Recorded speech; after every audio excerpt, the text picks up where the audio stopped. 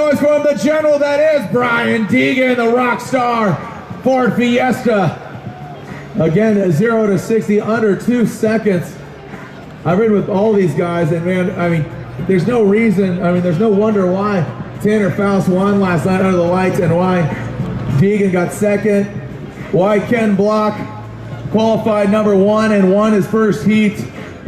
These Ford Fiestas are rocket ships, all-wheel drive, about just under 700 horsepower. And these Ford Fiestas battled and bruised.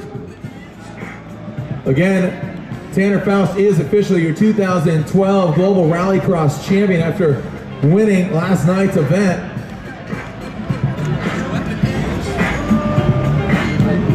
Tanner's gonna head back out there. If you like what you see, feel free to make some noise, get loud.